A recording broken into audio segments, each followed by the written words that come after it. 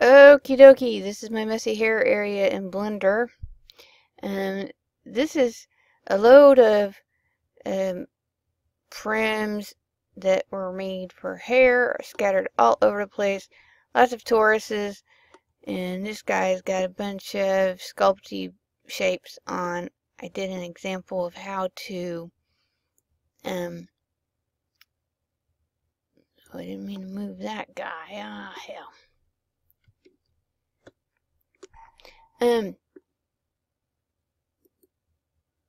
did a bit of an example a second ago on how I was making duplicates of these cats by, selecting whatever prim it is, duplicate object, and then you got another one. You can also come down here and mirror it.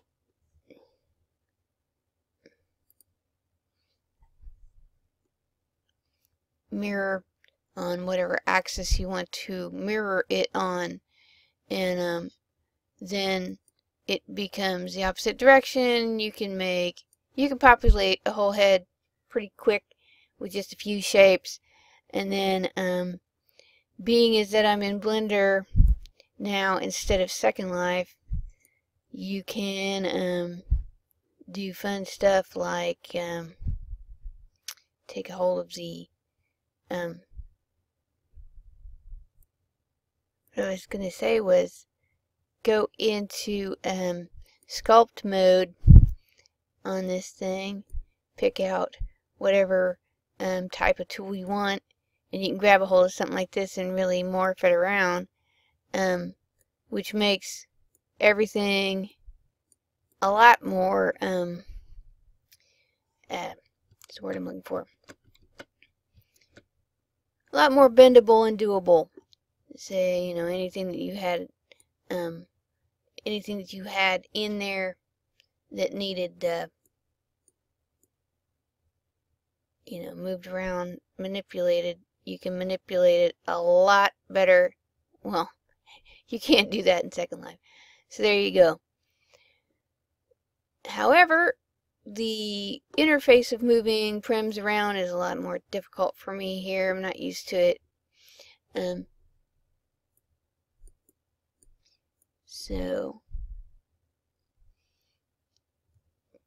this is how I've been doing things down here in Blender for my projects lately. I think on a lot of these hairdos, I'm better off leaving them unrigged because people want to modify them and change them to their own liking. And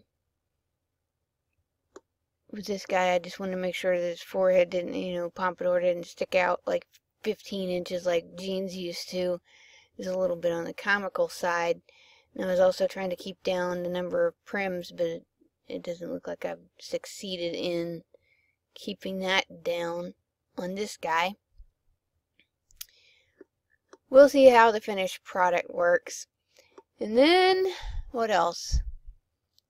I guess that's all I was really gonna say.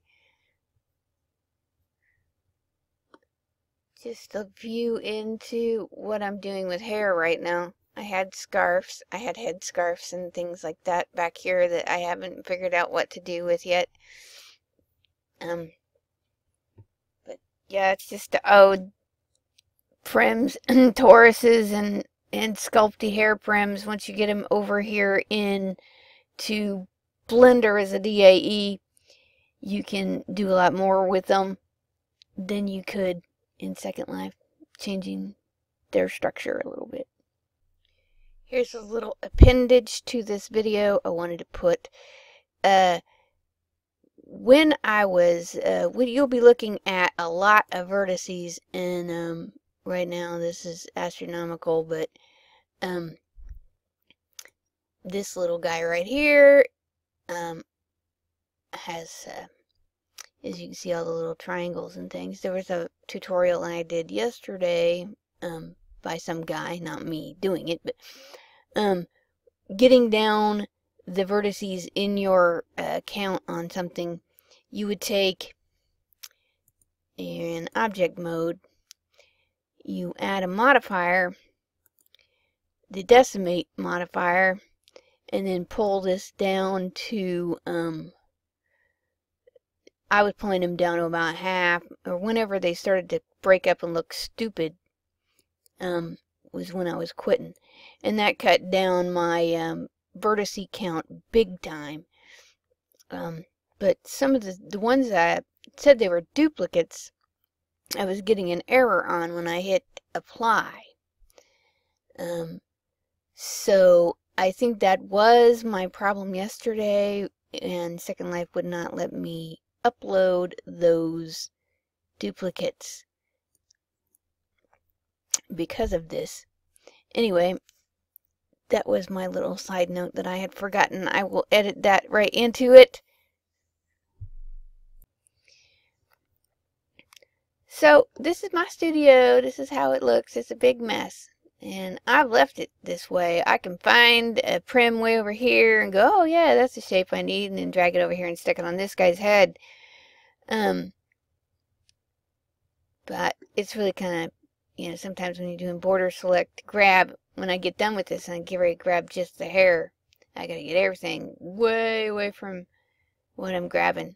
Yesterday I grabbed something I shouldn't have, and I rigged it accidentally about 4 foot away from my character, and had to fix that.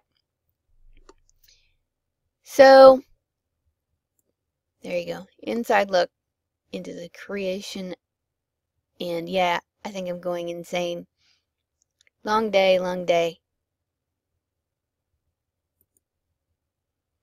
As always, thanks for listening to my rambling ass, and stay tuned for the next episode of As the Stomach Churns.